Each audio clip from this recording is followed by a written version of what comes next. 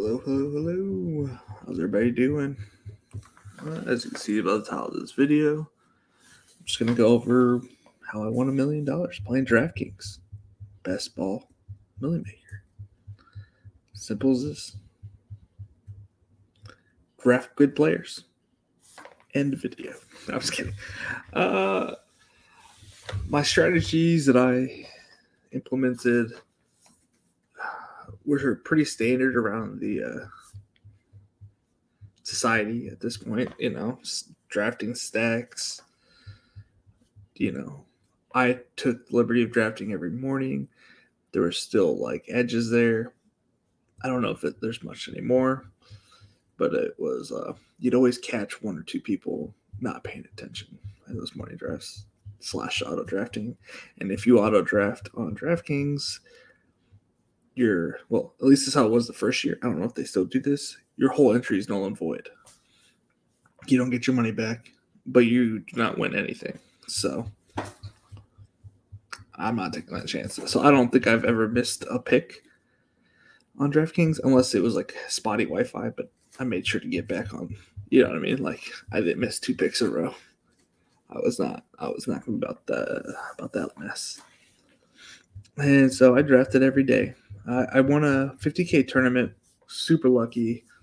I think it was May 29th of the previous year, which is kind of funny because I won $50K 4 days later this year. Anywho,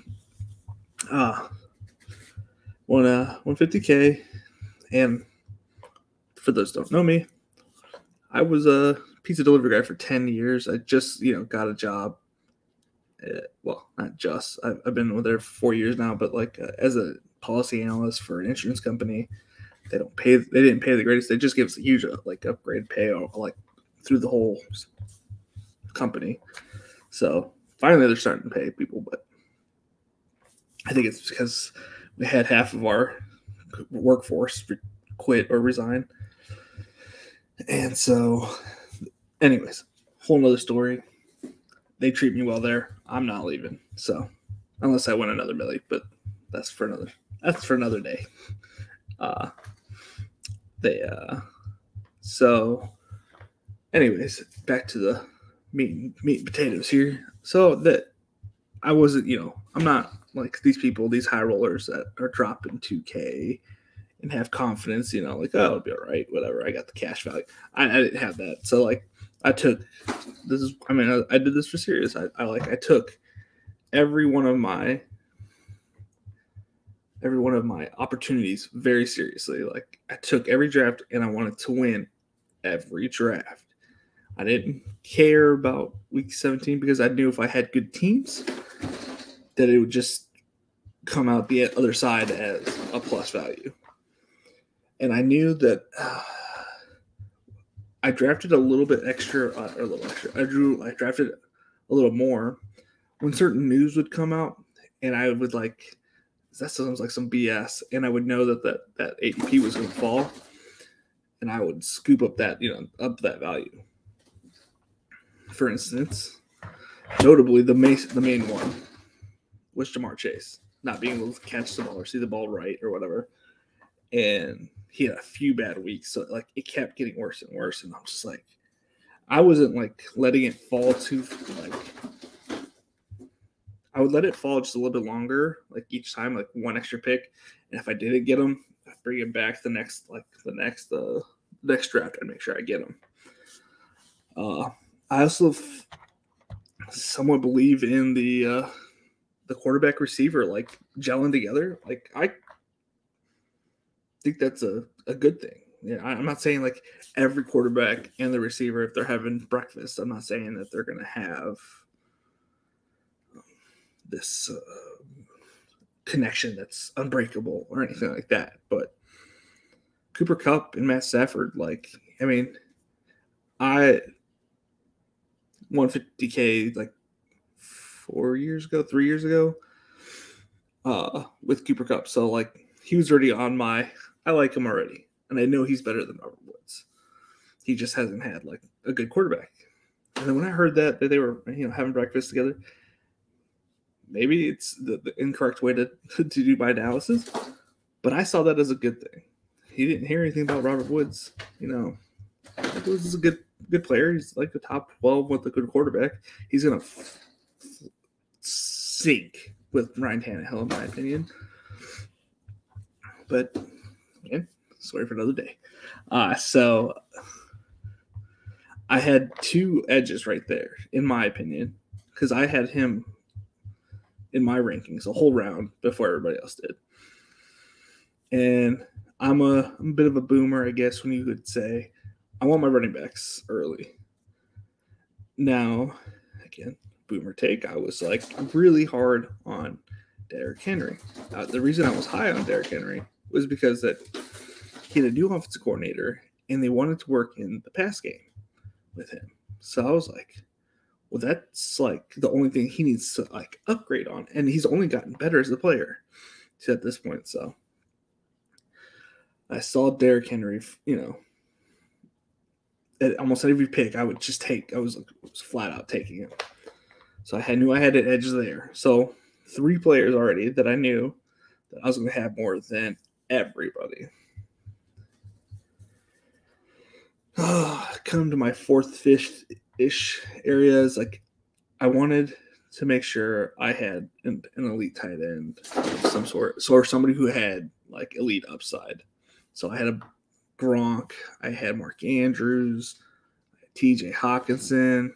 I had a bunch of Dawson Knox as my second tight end just because I knew, like, it was pretty evident that Dawson Knox and Gabriel Davis, at least in that playoff game against the Texans, where there was the one whenever he lateraled.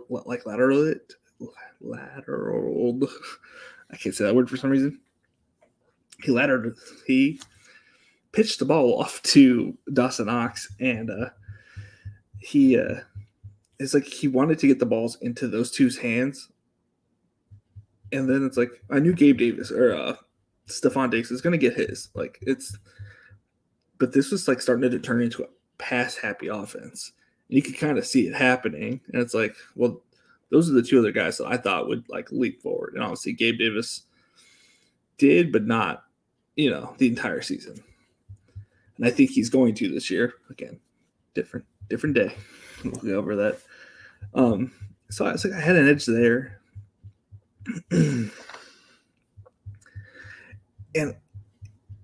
I know that the best ball community in general is pretty smart drafting stacks and whatnot, but you'd be surprised on how many people on DraftKings are not doing that.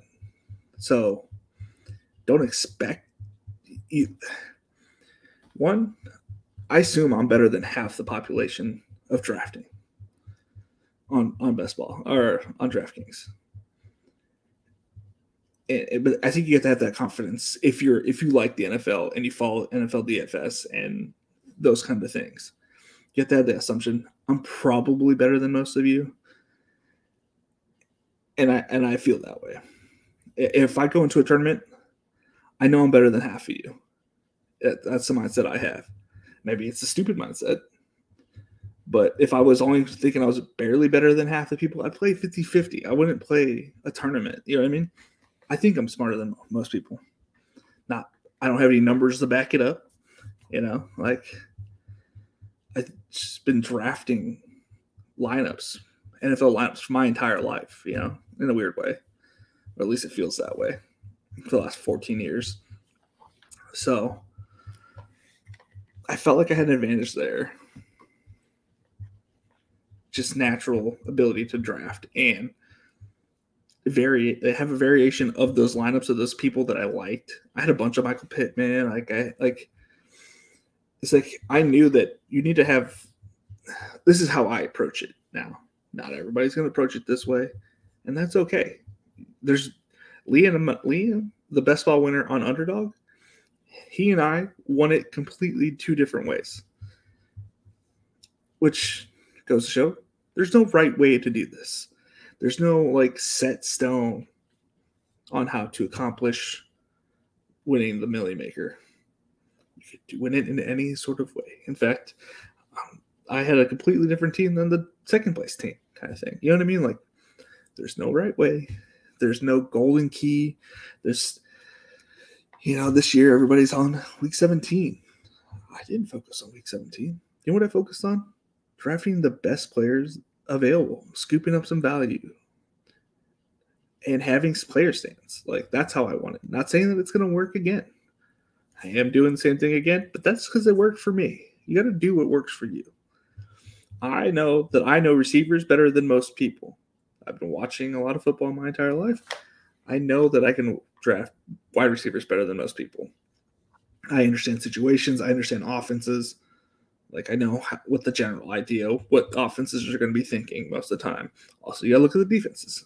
Again, story for another day. I get a little off topic sometimes. Anywho, so most of the season, draft season last year, I was taking, draft 1 in the morning, and if I, was feeling good, and might draft 1 at night, and mainly I would do one fast draft in the morning, and if I was with my kids, like on a Tuesday, typically because that's my day off, typically, which is switching to Friday soon. That's exciting. I would start up a slow draft because kids fast draft, 2 kids is just a lot to handle. So last year we do 1 every morning, and I would typically be in the same lobbies with the same auto drafter or same people in general. I think I was in the same lobby as the Chess is Okay guy, who he's a smart guy. So I made fun of him on the Spike Week Best Ball Bros, but obviously that dude is on a whole nother level. And he said he retired and stuff like that. So I would assume if he took it seriously and devoted more time to it, I'm sure he'd be better than me or something. I don't know. Everybody has an equal opportunity to draft the best teams out there. Again, off topic.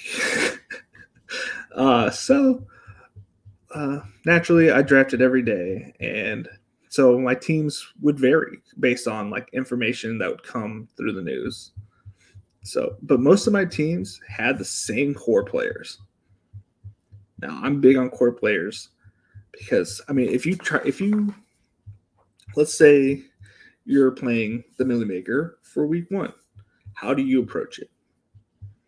You say who's got the best team, like the best way to win this week, right? Well, in my head, who's got the best way to win this year? What gives them that opportunity? 1, Ja'Marr Chase is a flat out like god in my eyes as like a receiver. Like, he's the perfect build. He had played with that quarterback. He was an amazing talent, and him not catching the ball right away. The guy took a year off, and he hadn't played played any ball. So, yeah, he's gonna be rusty. Yeah, he's gonna make an excuse. Even if he hadn't done it, I'm sure he would have come up with something. Like, hey, it's just taking me a minute to get back to the rhythm of things. You know what I mean? Like, sometimes reports are a little off. Let's just put it that way. And so I, come around late July, early August, I'm smashing them a lot more. I come down with COVID, so I'm definitely smashing them even more at this point. So, and I have nothing else to do but focus on football.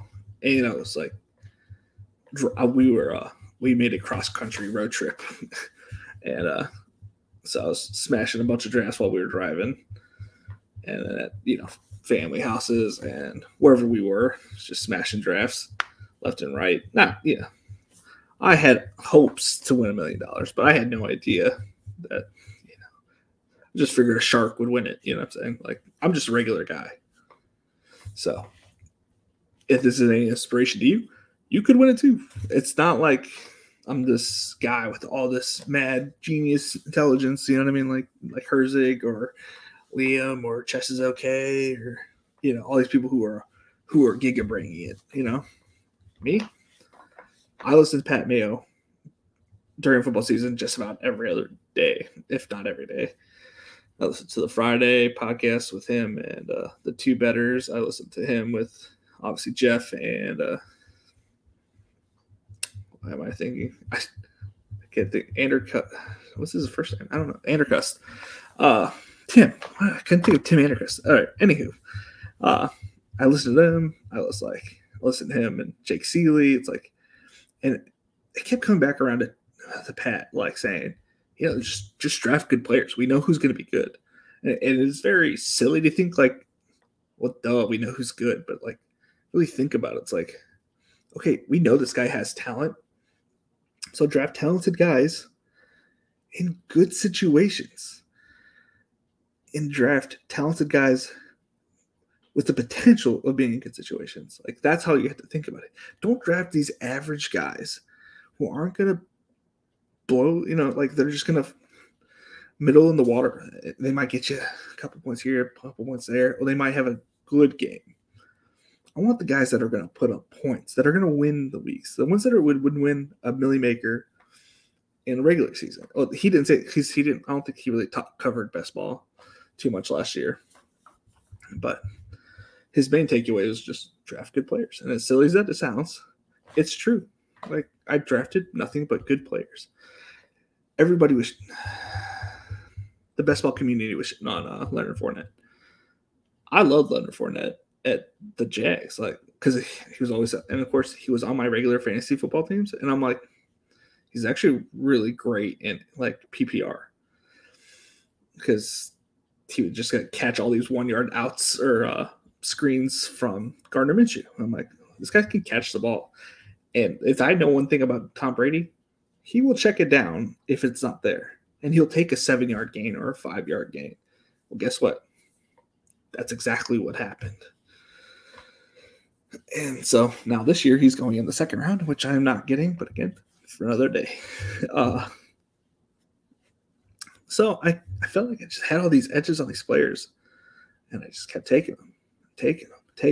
So I ended up with all these monster teams because I kept taking the same players, but with different like player here, different player there. So like it was almost like identical teams, except for one player there, one player here. So when I came down to like a week before the playoffs, I think we can show it here now. It was like throughout the season. Let's see here. I had October 19th, I had 85 teams, either first or second. And that was like out of 209 teams. And to be fair, my $3 teams were all joke teams. Like, I was just messing around. So if you take out 20, I mean, I was pretty much there, kind of thing. And then let's see here. So I was like, I feel like people were like, it's like bad luck to show your teams. I don't care. I'm not superstitious. If my team's good, it's good. It's gonna die if it's gonna die, kind of thing. Oh, let's see here. It's like I had like random like these monster teams that were just sitting on my bench because I just had so many like good plays on my teams. I had a bunch of Debo. Apparently, going back through all my teams, I had a bunch of Debo. So first movie, it's like 82 November. So we're 1 month away from playoffs. At this point, Henry was already out, but I still had 82 teams that were in first or second. And then I went up. So then I was like super confused because I had Derrick Henry on a lot of teams. So I'm like getting nervous. I'm like, oh boy, like this is going to be bad. Like there's a few more weeks left. Maybe I can just get paid out from all these teams that are like in like the middle waters. Like maybe I built enough lead to get all these teams through. It's okay if I don't win anything. I'll take the I think it's like $2,000 that I'd win if they only just like went into the first round. I was okay with it. I was like, it could be worse. So that was 1 month away. So 1 week later, we took a little dip. We was like, okay, we're down to 85, first or second. I think I'm going to have a big dip next week, not having Cooper next weekend. So feeling even more anxious because I wasn't going to have my Cooper Cup shares. We look at this team. Holy cow, dude. What a team. What a team. I said I was winning this league by 300 points. They would have to score 350 points to unseat me. So it's kind of silly. So we're coming down towards the end. A couple sniper clips. Okay, so we have 2 weeks left, I think, at this point, and we're down. Yeah, I forgot to upload last week. Blah blah blah. It was the start of my big dip. I'm now 73 of 213 against. I think I had a couple basketball teams I added, but got 2 more weeks, and I'm hoping to at least have 50. So I was shooting, a huge dip, a huge dip. Remember, we didn't have Cooper Kupp that previous week, so we knew it was going to be bad. I hit a little parlay at low money because it was what it was. So then my highest scoring team going into the playoffs, because I think he had asked about it. Let's see your favorite advancing team. So I put, of course, my highest advancing team. It was this monster of a team. I beat this league by over 500 points. It didn't have a bad player on it at that time. Oh, man. So then I was like, okay, we got one into the dance. And I was, at this point, this is, I guess I didn't post the first couple weeks of the playoffs, possibly because it went terribly. I could not have tried to make a worse advancement rate from the first week of the playoffs to the second week, and even that second week going into the finals, it was rough. I was down to one team into the finals out of all I think it was 80. I ended up getting through, or 69 of the 150 of the best ball Millie Maker, and I had 80 advance. Only one of those 80 got into the finals. And then going into the last night, I was that Sunday night, I was sitting in 7th place. Just about, I think it was 7th place or a little bit below. And let's see here. Yeah, I was sitting a little bit below. And I knew that I had a shot because all these guys that had players left, I guess he didn't have anybody because that was the previous night. He had one player, and he had one player. But those players, one was DPJ, and he had what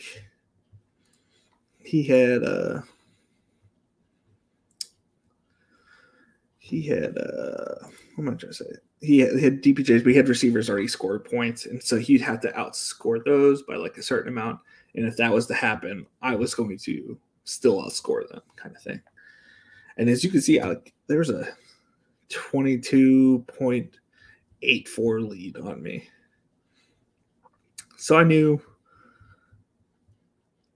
that he was going to be hard to catch, and I wasn't thinking I was going to win it, because that's a pretty big game. Not a huge game, but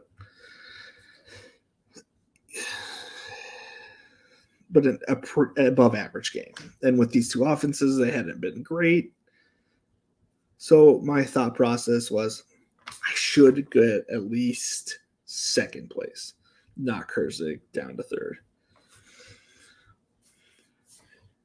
And, of course, a lot of us know what happened. So I was in 9th place going into that game. Okay, so that's where it was. This Cries guy hit that. I was like, oh, yeah, spike week number. I was happy for him. But I was like, I got to take you down a little bit. So, and nobody behind me was even close that had any minutes. So I was like, I knew that nobody behind me had any chance of catching up to me unless it was a shootout and I didn't have the quarterbacks or whatever. And even then, DPJ probably would have been part of that.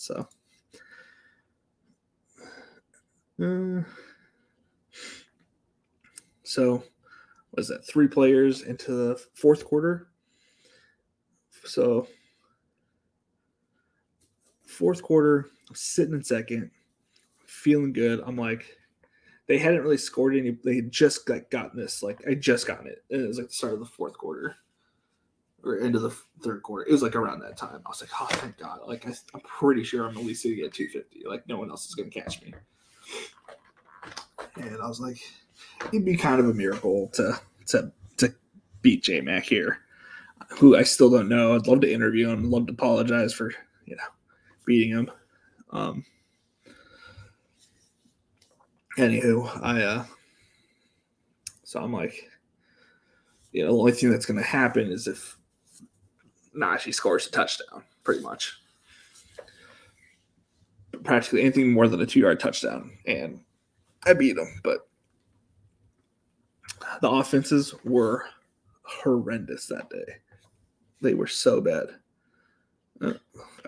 Obviously, this is me celebrating in my garage because I was, for about 4 minutes, I was just screaming, running around my house. And I was like, I probably don't want to wake up my children today. So I made a little video. Can we hear it? You're sleeping, but I won the best ball in my garage because I just won $1 million and my children are sleeping, but I won the best ball. Millie Maker, baby. Let's go. I was so excited, and honestly still am, I ended up beating him by a crud. So I was like, even if like they say, hey, we need a scoring correction, I was up by 7.5 points. That's a big correction that I would have to lose down to not win it. So at that point, I felt pretty comfortable that I'd fucking taken it down. This is the first time I'd ever taken anything down of this, like, 50K and above, I guess you could say. I'd never taken anything down by myself. So, like, this is life-changing money, And, again, I'm not this amazing DFS player. I'm not over here trying to brag to everybody. I'm not humble. I am humble, but I'm not at the same time. Like, if I win, I'm going to let everybody know that I won because this is not normal.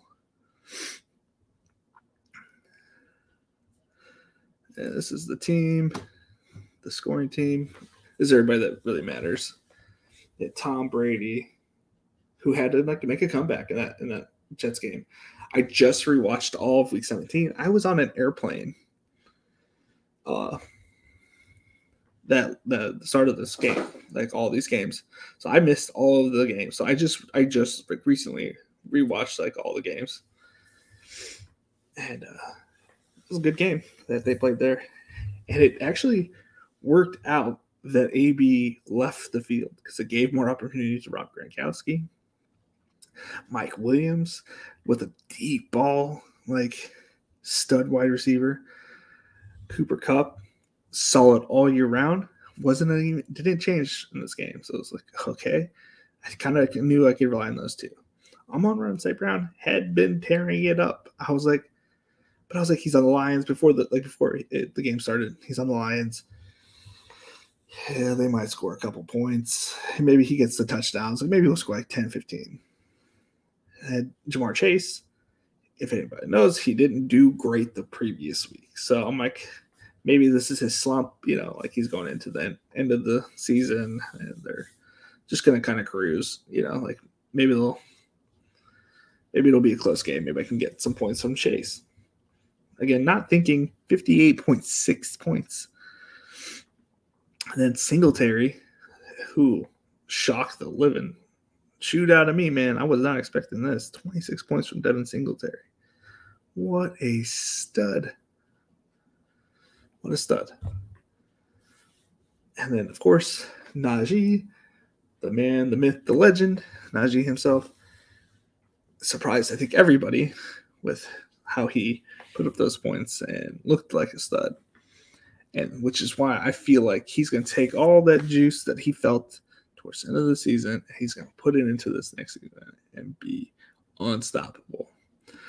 And, of course, the man from the University of Michigan, Tom Brady, he was just Tom Brady. Like,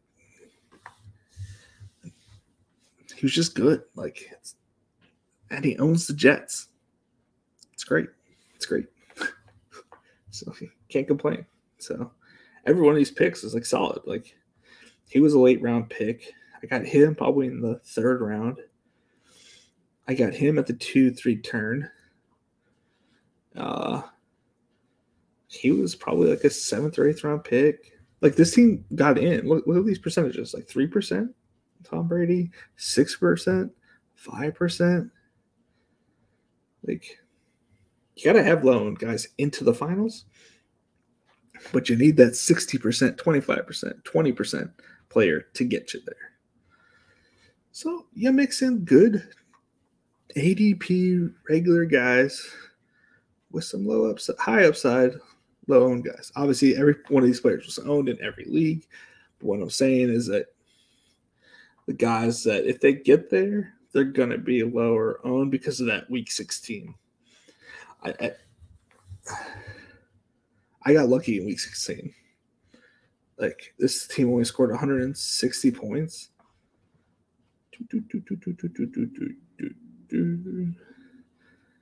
164 points. And this C. Grogan guy, thank you for being very unlucky. And you too, Jordy Nobes. Jordy Nobes had Devontae Parker, and he scored like 0 points. I had nobody in that I think it was a Miami versus Saints game. I had nobody in that game. And this guy had Devontae Parker, and he scored a goose egg. And this guy had Jalen Waddle in that game, but he was like 125 points. I'm like, I got this in the bag, I think, as long as Devontae Parker doesn't do anything. Jalen Waddle kept like going up and up and up. I was about to have a panic attack. This guy is going to score like 60 points and like ruin my day. But he didn't. And I had that one lineup. And this is why I think advance rate is also good. I had all these teams that were in there, and I would have never thought this was going to be the team that won it. So don't like stress if you don't think every lineup that you have that advanced is good, because I didn't think this team would be the team that would take it down. Again, it had good players, obviously. You know what I mean? But it didn't have, like, looking back at it now, like, we know that, you know, he's a stud. But nobody preseason probably would have thought this team would have been great, especially after losing Fournette and Gronkowski on this team. So, like, who knows? Maybe them being out was a good thing. So injuries played in my favor in that way. So I don't know. I'm kind of rambling at this point, but oh yeah. And then for winning the Best Ball Millie Maker, you get a trip to wherever they're having the Tournament of Champions. And so they took us down to Phoenix. And I got a lot of fun stuff with my best friend Will. And we got to have drinks and breakfast in front of these mountains. I was like, what is my life right now? And then him and I went out to Top Golf in Phoenix. We had some crazy, like, weird dinner at this restaurant inside the hotel that they paid for. And we hung out with the bartender. He made us like new drinks that he was trying out. And then we did goat yoga. It was a lot of fun, actually. Pooped on some lady next to her. No, she got peed on. It was hilarious, but I felt bad, so I was like, I had a weird feeling. It's like, well, I don't want that to happen to me, so I won't laugh. This is the meal where you get to hang out with all the other competitors the night before, which I came in last in this thing.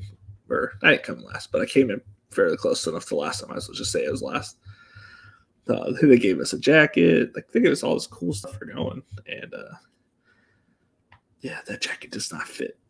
This was the biggest size they had. So it felt like the big guy in a little coat. I went down, made a little quick video. Like, I sat right here with my boy. And I think that's it. Yeah. That's how I won $1 million. That's my experience of winning $1 million. How I won it, I just drafted new players, man. There was no strategy. I got lucky. Let's be honest. To be fair, some of those other contestants also got lucky to be there. So it's about putting yourself in the best position that last week. But again, I want it my way. You can win it your way. I'm not going to tell you your way is wrong. I'm just going to tell you how I did my way. And that was having a core group of players and nailing that core. And having confidence in that core, I'm not going to diversify my core out like crazy. Like most people that I hear are taking 20% for the player. Dude, if you know, or if you have a gut feeling, dude, this is supposed to be for fun, like it's fun, but serious at the same time. If you have a really good feeling about a player, do it, man. Go after it. Get your guy and get them all. Like, who's to say that you're wrong? Like, I was right this year. I can very well be wrong with Najee 101. That's what I'm doing this year. But my recommendation to anybody who's watching this, draft the players that you think are going to be good. Don't be a homer. Some people, you can be a homer, but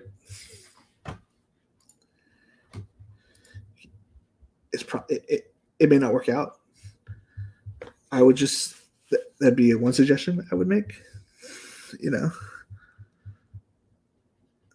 But just get your guys. Go have fun.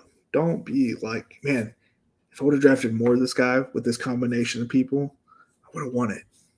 You know how bad that would suck to feel? That you would win, you would lose not having drafted the guy that you knew was going to be a stud. Now, if you have zero confidence or you know nothing about football, you're probably paying the rake. But you still have an opportunity to win $1 million. Like, who knows? Like, maybe you are like my mom and sister who are just amazing at picking things. I don't know. For some reason, my mom was amazing at picking games. She knows nothing about football. She'd pick it by helmet color or who she kind of liked. So it's like there's an element of luck. There's definitely an element of skill. I do feel like there's going to be more skill in the next couple of years, but you never know what lobby you're going to get in. And you never know what kind of luck you might find. Have some confidence. Don't be afraid to get your guys and have fun. It's the best we can do. I hope you guys had a good day. Sorry for rambling here and there, but it wouldn't be my stream without a little ramble, a little rant. That's just who I am. All right, y'all. It's been fun. It's been real. It's been real fun.